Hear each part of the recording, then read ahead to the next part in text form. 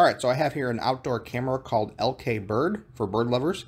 I was sent this in exchange for a review, but all of these thoughts are my own. So let's open it up and see what we got.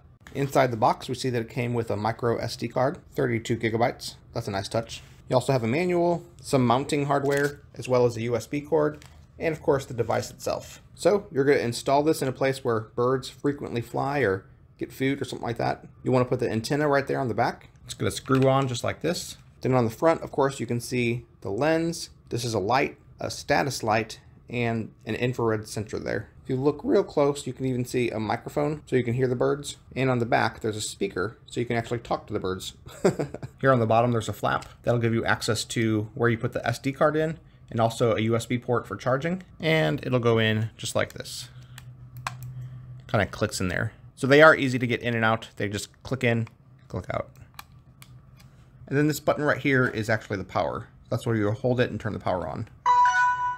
Now it's in Wi-Fi pairing mode, and you'll set everything up via the app. It's worth noting also that when you're charging the device, you don't have to open this whole flap. There's a second flap right here, a smaller one, that you can open and have access to the USB port. It is water resistant, IP65 I believe. That means it'll do just fine in the rain or snow, but you can't submerge it. It should not be soaking wet. So in like a monsoon or a really bad storm, you might consider bringing it in. All right, I'm gonna set it up outside and see how it does. So it's super easy to install. You just stick the sticker onto whatever surface you're gonna install it to, screw directly into that sticker to mark your holes, take out the screws, and then install the mounting plate directly to that. I found that using a screwdriver was actually easier because there just wasn't quite enough room for my drill. I chose to install mine next to this little perch where I can put some birdseed and watch birds while they come to eat.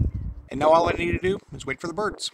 This can certainly be used as a home security system as well. It'll give you notifications whenever it senses movement. So for example, here's a 10-second clip that it automatically recorded when my cat sat on the bird perch. I think it's a great device. I'm really looking forward to getting some cool videos out of this, watching birds, and also my cat. There's a link in the description. If you order through that, I get a small commission. I would greatly appreciate it.